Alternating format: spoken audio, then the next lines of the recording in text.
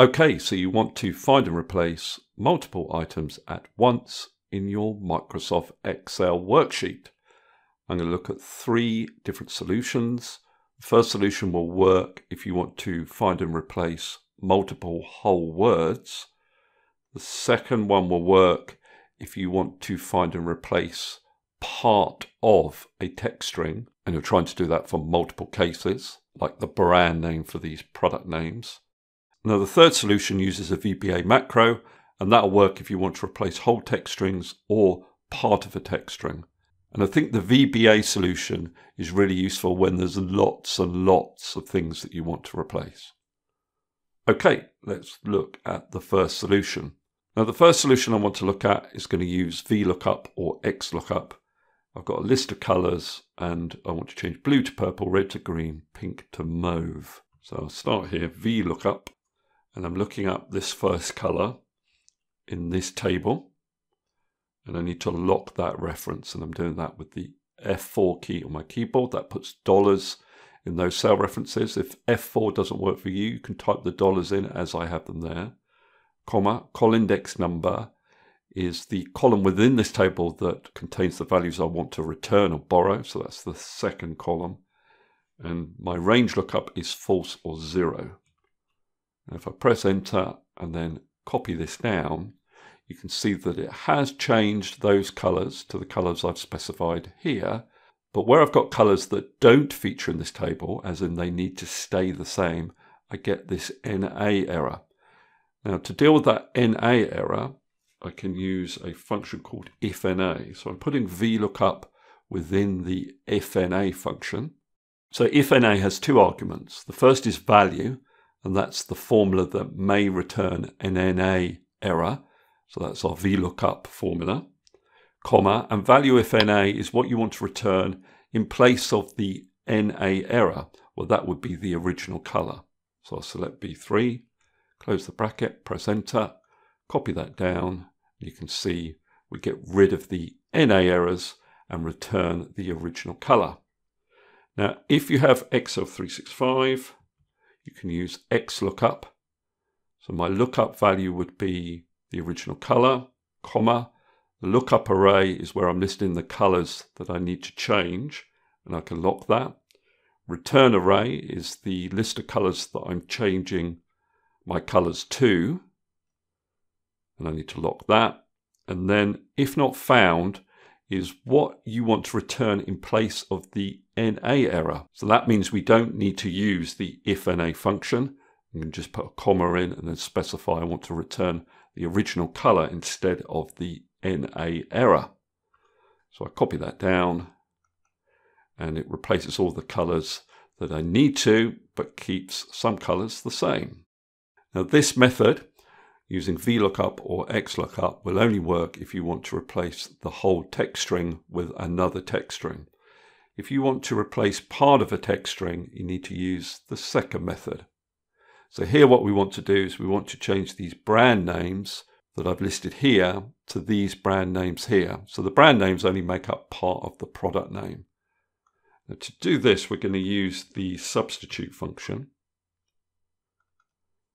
So the text argument requires us to specify the text that we want to substitute text characters within. So that's B3. The old text is the first of the brand names that I want to replace. And I need to lock that reference. And the new text is what I want to replace that brand name with.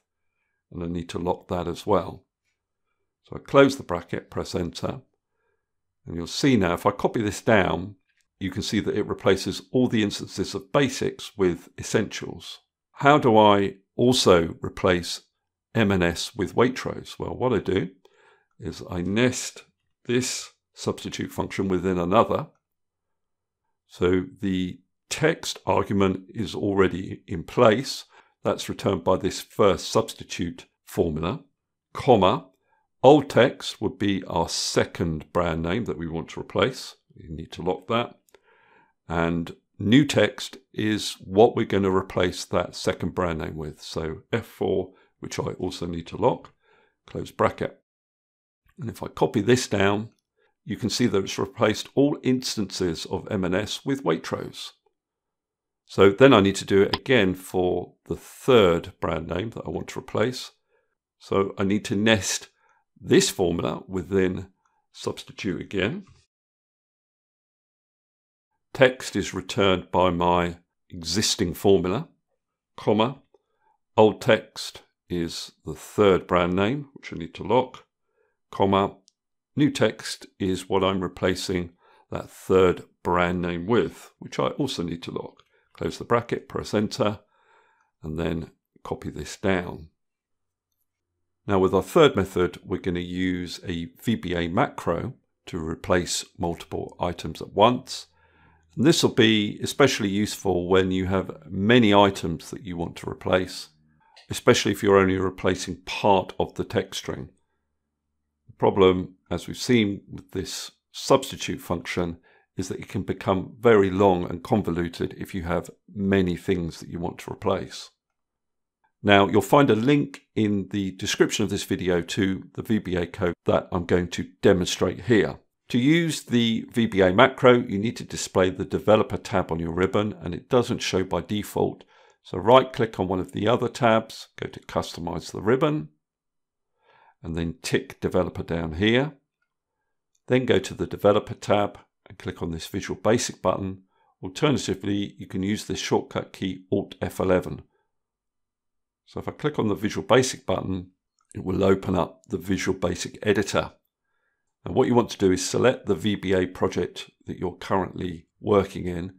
And you can see that the VBA projects are named the same as the workbook. I'm in the workbook called Find and Replace Multiple Items. So this is my VBA project. I select that project, I go to Insert, Module, and I get a module folder with a module enclosed. Now you should also get a code window, and in that code window I want you to paste in the code that I have supplied. Now the VBA code is going to ask for two ranges. The first range is the column that you're going to replace characters within. So in our example, that's the product ID column. And that range is stored within a variable that I've called ListToReplaceWithin. The second range that the code is going to ask for is the list of cells that contains the characters that we want to replace. So in other words, this old text column here, and that's stored within a variable called ListOfThingsThatWillChange. Now, once we've got those two ranges, we can then run this loop, this for each next loop, which will basically loop through each cell in the list of things that will change. Don't forget, that's this column here. And within each loop is going to replace text within the ListToReplaceWithin. So that's this product ID column. And what is it going to replace? Well, it's going to replace each of these list items with the value offset one column to the right. Okay, so let's run this code and see how it works. Now what I'll do is I'll split the screen so we can see our worksheet and the code at the same time.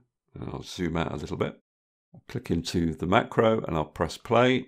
So the first thing it asks me for is the list that you want to replace within. So if I select D2, Control-Shift-Down arrow key to select down to the last consecutive value in that column, I'll click on OK. Then I need to get back up to the top of the sheet, so Control-Home.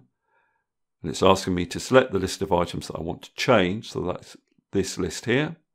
Click on OK, and you can see now it's gone through this column and made those changes. So you can see, for example, where I've got 4 zeros at the end of this product code, that has been replaced with a 3 and then 3 zeros. Where I have AAC at the beginning of the product ID, I now have DDS, and so on and so forth. It's replaced all of these items. Okay, that's all I wanted to cover in this particular video.